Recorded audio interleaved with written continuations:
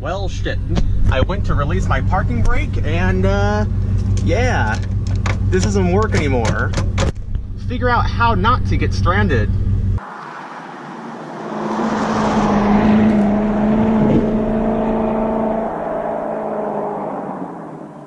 Hey there, and welcome to the One Brain Four Wheels channel. It's the Gare Bear here, like always. And in today's video, it shouldn't be a surprise because you read the video title, but we're going to be replacing the interior emergency brake release and cable setup. So I bought this straight off of Amazon. It's not like an AC Delco original, but it's close enough. You know, it looks pretty good to me. It looks solid. It looks like it's going to do what it needs to do. Like I said, I bought it on Amazon from AA Ignition. And the best part was that this was half price of the AC Delco equivalent. So if it works, then that's going to be a great savings. And if it sucks, I'll go ahead and let you guys know so you don't buy it. But yeah, it looks like it's going to be fine. So anyhow, today's video lineup is going to be me going ahead and showing you guys first how to go ahead and manually release your emergency brake. So just in case this thing breaks on you and you're at the grocery store or something, your wife's, you know, off with the kids, you don't want them stranded, right?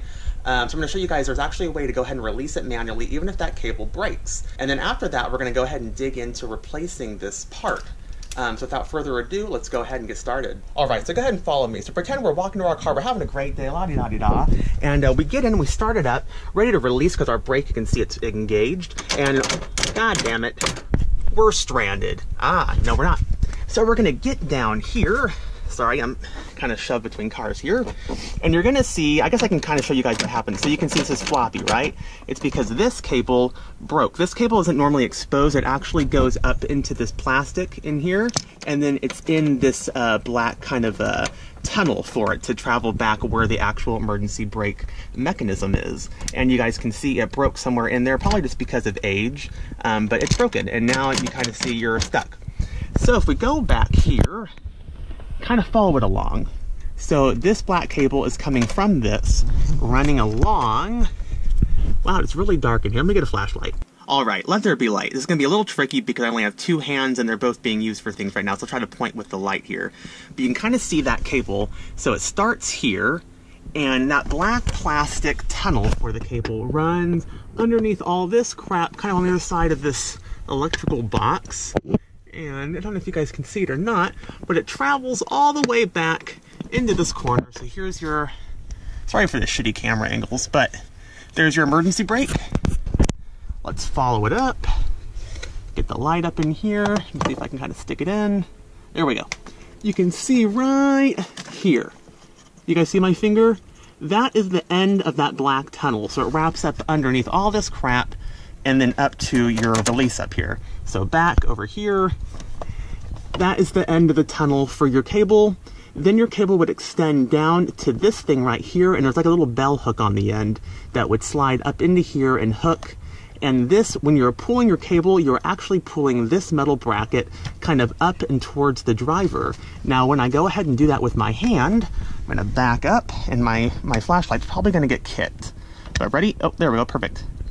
I'm gonna go ahead and just on this, oh, you guys can't see it now, but I'm pulling up and towards the driver, and just like that, I manually released the emergency brake. So I know that camera angle and audio was horrible, and I've since kind of jumped forward in time and now the project's done. But I want to go back and to show you guys a little bit more clearly now that all the pieces are there, how to release the emergency brake manually. So coming on down, you guys can kind of see the handle right there for reference, and move down here, squeeze in. So there's the bracket you guys are going to be looking for, and you're going to go ahead and put your hands on it, and you can see the mechanism right now with it all intact with the cable, how it would pull up. So you're going to go ahead and emulate that with your hands manually and just push up, and it should knock our, I'm going to put my thumb on it actually and see how it's moving up. Go ahead and pull it all the way. Well, that was kind of cool. You guys went for a little ride. I didn't plan that. But anyhow, yeah, so that is how you guys release the brake manually. So anyhow, let's go ahead now and jump into replacing the parking brake release. So step number one, let's go ahead and use a 10mm socket, and we're gonna go ahead and come up and under the parking brake release here. So there's a parking brake release. If we go ahead and come up and under there, you'll see a 10mm bolt right there. Go ahead and remove that, and this whole thing will go ahead and it'll kind of like drop down. There's a little hook on this side that kind of slides up to give it support on this side so it doesn't rock around. So when you pull that bolt out, go ahead and slide this to the left and then pull it down, and that'll come right down. And when you drop that, you'll go ahead and drop this cable down. However, it'll still be attached up here. So there is the bracket that we just used to manually release the brake. However, if we come up a little higher, you'll actually see the bracket where the guide for the wire actually connects in, which is right up here. Let's see if I can prop my flashlight. Perfect. This right here, that is the bracket that the guide, or what I was calling the wire tunnel, is attached to. So you can go ahead and use some needle nose pliers to pull that out. And I'll actually go ahead and show you guys how to do that release from that bracket style, because the same one is used holding on the other end of the wire tunnel thing, as I keep calling it, into the back of the release handle. Because I am deciding I'm going to go ahead and use the factory original one as opposed to using the one that came with the kit that I bought, because it just doesn't look quite as nice, the finish isn't as nice. Totally usable, but I want to go ahead and keep the factory one like I did here, so let's go ahead and jump into that part now. So while doing this project, I was kind of looking at this new emergency brake release, and I kind of decided, you know what, I just don't like the way this front kind of feels a little bit more matte finish than the original one. I know that's kind of stupid, because really, like, you're never going to notice this, but I'm going to know that it's different, and it's just, I'm kind of OCD like that. And I was kind of looking at it, and also it's kind of an extra little project on the side. So it's actually not that hard, I think, to go ahead and keep my existing handle while replacing the rest of this cable. So what we're actually going to do is, my plan is to keep my existing the release here handle, as well as its bracket. So what I need to do is go ahead and take from this new piece, I'm going to use it as the donor for the cable, this little tube thing, and I need to go ahead and first release the tube from the bracket of the actual handle, as well as release the cable from the handle. Releasing the cable from the handle seems simple enough. If we kind of zoom in here, you'll see that the cable kind of goes into this groove here on the plastic of the handle. But if we tilt the handle sideways, I don't know if it'll focus or not, but see how you can see the reflection there. There's actually a cutout in the handle where if you kind of slide the wire up enough, you'll actually be able to slide the wire out to the side and release the handle. So I'm going to see if I can kind of prop this camera here on. I'm using our garage washer as a table. But if I can kind of position this a little better, maybe can do this and show you guys how I'm doing it. So I'm not sure how well this is going to come out, but I'm trying to go ahead and do this actually showing you guys on camera. So if you guys can see where we're kind of on here on the handle. So I'm going to go ahead and turn the handle in enough and simultaneously slide the wire up to that cutout groove. And now if I can go ahead and pull the wire forward enough and slide it up. I don't know if you guys can kind of see that. Can you guys see? There you go. See the cutout right there? If I can tilt the handle up enough, I can slide that wire forward and out, hopefully. It's kind of awkward doing. Oh, there we go. I think we're getting it. You guys, it's so dark in there. That's the problem. Oh, and it slid out. Do you guys see that? We have the wire released now.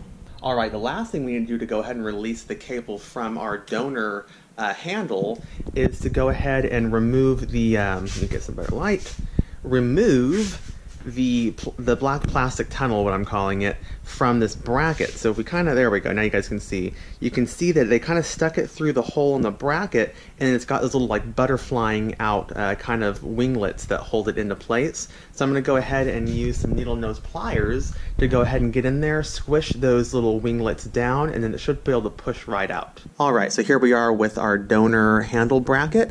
I'm going to go ahead and use the needle nose pliers here to push in on those little winglets, and then should just be able to push that right out, just like that. Perfect. Now, if I can get that out, come on, there we go, being stubborn. So now we have successfully released our brand new handle from our new wire and little wire guide tunnel thing. So now we can go ahead and put this aside and use our new wire with our existing handle, and that way we'll really have a factory look and finish. Really nothing that you'll be touching won't be from the factory. Which, like I said before, this is totally optional. Most people would not care about a different handle being used. But it's one of those things that would really just kind of irk me because I know about it. I know it's different. And you know, this way I still get the factory original part, but I was able to save money because I bought the cheap one just to get an aftermarket wire, essentially. So yeah, at this point we're almost done with this project. All you need to do now, whether you're just using your part as it came in, or if you swapped in the handle with the original one like I did, we're all doing the same thing at this point now. So we want to go ahead and take our whole assembly into the car, and we're going to go ahead and first, at the very end, a little bell-shaped connector that hooks into the actual metal mechanism for releasing the parking brake. You're going to want to go ahead and slide that in and hook it into that. Then we're going to go ahead and slide up the metal wire up into the retainer where the black, what I was calling the wire tunnel, where that starts towards the back of the whole mechanism. And you're going to want to click that into place. Then go ahead and run your wire and plastic kind of around all the stuff that's up underneath the dashboard. And lastly, go ahead and slide in your handle bracket. Slide it in where it has that little clip that kind of sticks up and holds the passenger side of the handle firm. Go ahead and slide that in, and then re-bolt your 10mm bolt.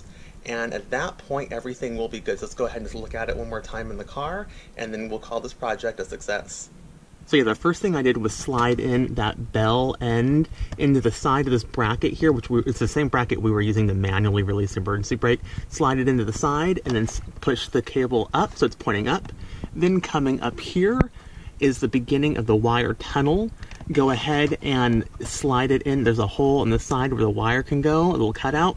And then go ahead and push in this connector. It's just like the connector that's on the end of the release handle bracket. So it's like got little butterflying clips on the side. Go ahead and click it into place. It's nice and firm. Then that plastic tunnel for the wire is going to slide around this black plastic piece, come all the way around up to here, and there's our handle. And all we got to do is slide our handle. Remember, it's got that clip on the end I already talked about. So go ahead and stick it up and slide it to the passenger this time to reinstall it, and then install your 10mm bolt. And then that's it. Job done. So yeah, I hope you guys found that video helpful. I would really feel bad if someone was stranded because they didn't know how to manually release their emergency brake. And it really is, this is a super simple project and super cheap to take care of on your own, so there's no need to get a mechanic involved. Anyone, you know, a soccer mom, someone who's mechanically inclined, anyone can do this. It doesn't take a lot of skill, although it could be maybe a little something that you might be nervous about, but it's nothing. So definitely, I hope that a lot of people can watch this video and get some help from it. So anyhow, if you guys like the video, please give it a big thumbs up, press that like button below. I would really appreciate it. It'll help get the video out there and get more views and help more people. And if you want to see more videos of me doing more things with all of the cars, the Suburban, the Eldorado, the Corvette, then please subscribe to the channel One Brain 4 Wheels. And until next time, guys, I hope you guys have an awesome day. Thank you so much for watching. I really appreciate it. See you next time.